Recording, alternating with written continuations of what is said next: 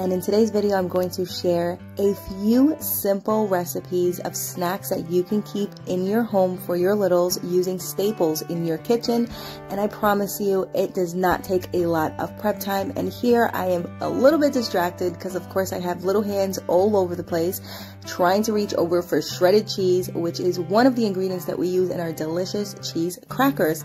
Here I used 8 ounces of shredded cheese, 4 tablespoons of sliced softened butter, 1 teaspoon of salt, 1 cup of flour, all-purpose unbleached flour is what I use, and it calls for 2 to 8 tablespoons of cold water, where if you see that I am taking tablespoons out of a bowl with ice, it's because you want the water to be very cold.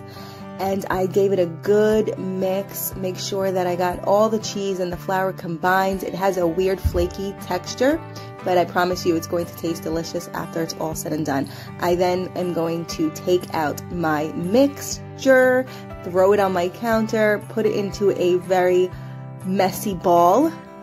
You can wrap it in saran wrap. I put it in tinfoil because I didn't have any more saran wrap, and I put it in the refrigerator for 1 hour to chill, which makes it a lot easier to roll out and then cut into these slices. And because I am using my mixer for multiple projects this morning, I had to wash it in between because it truly is life using that mixer. And then I'm just making a simple chocolate chip cookie recipe here, which just calls for all-purpose flour. I've shared this recipe before because it's super simple, and I only use brown sugar. I don't use vanilla extract, so it's very low in ingredients, which is my favorite part of making my family snacks.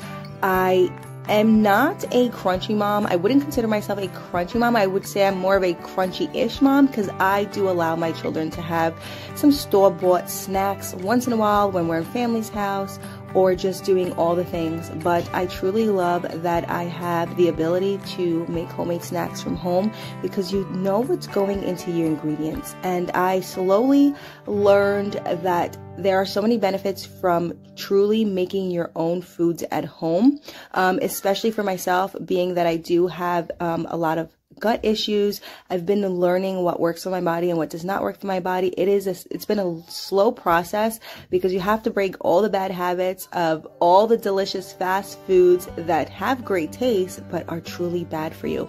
So although this takes a little bit longer time than just running to your supermarket and grabbing a pack of cookies off the shelf, I promise you it's so much more rewarding and it's just so much better. So here I did not bake the cookies. I made sure to mix it all up. I put it in a good bowl and I covered it with one of my tea towels and I placed it in the refrigerator because these cookies were going to be made the day after. We were having a play date and I wanted to have the cookies for our play date. I also made my famous, okay, they're not famous, but to my family they're pretty famous granola bars. I have been making these for about a year. I played with the recipe back and forth. I've also shared that in one of my other videos. I have a few videos linked in my Instagram with this recipe because I have changed it a few times just to add a little more sweetness. I've used date syrup, sugar, honey. Here I'm going to use a little bit of honey, which I did not measure because that's how long I've been making it for. I also did add a half a cup of brown sugar. I use gluten free flour because I have celiac, and for me, I love these granola bars, so I wanted to make it more where I'm able to enjoy it as well, and they truly come out so delicious. It is easy prep work. You throw everything into your mixer, even if you're not using a mixer and you're just mixing it with your hand, throw it into a large bowl, all the ingredients. It is granola, which are gluten-free. I used gluten-free flour, honey, brown sugar, egg, butter, and I usually use coconut oil, but I ran out of that as well, so I use a tablespoon of olive oil, and I use small mini chocolate chips, dark chocolate, and it truly makes the big difference of how much sweetener you use.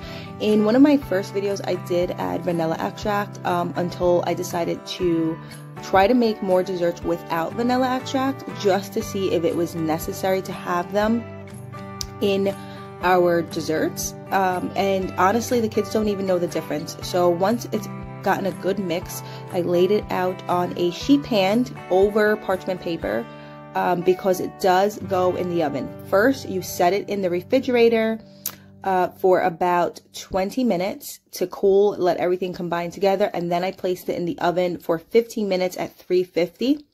And you do a rotation of your granola bars. Now, as they were sitting in the refrigerator, I decided to move on to the next snack, which I've been messing around, playing around with some recipes and try to come up with my own recipe on how to make Reese's peanut butter cups. So again, this is just to make snacks that my children can have at home and I'm comfortable serving them, that they don't have all these fillers, all these added ingredients. So here I took the same chocolate chips that I used for my granola bars and my chocolate chip cookies. I melted them in a jar over the stove on over hot water. I then placed melted chocolate in a baking pan. I put it in the refrigerator for 15 minutes to get hardened. I mixed smooth, all natural peanut butter in my mixer with a 1/4 cup of powdered sugar, which is so delicious. I also added a teaspoon of olive oil into my chocolate as I was melting it, just to give it a little bit better, softer texture, and added a little healthier fat in there. And then once that was hardened, I took the peanut butter, the softened mixed peanut butter with the white powdered sugar, and I placed it right over the hardened chocolate.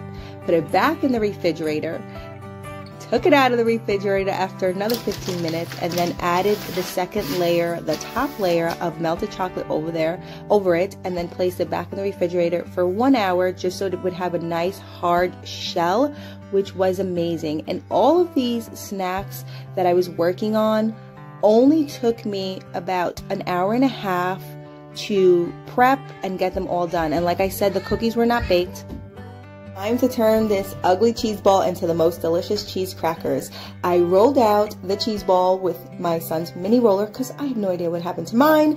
And then I cut them into small rectangular pieces, placed on a sheet pan in the oven at 350 for 15 minutes. While they were turning nice and golden brown, I took out my peanut butter chocolate cups out of the refrigerator. They sat in there for almost an hour and they turned out to be delicious. My children loved this chocolate treat, and look at these golden brown crackers. 15 minutes in the oven, 10-minute prep time, and they are so worth it. And you can make these delicious snacks at home for your little ones using the most minimal ingredients, and knowing what your children are eating is the most rewarding.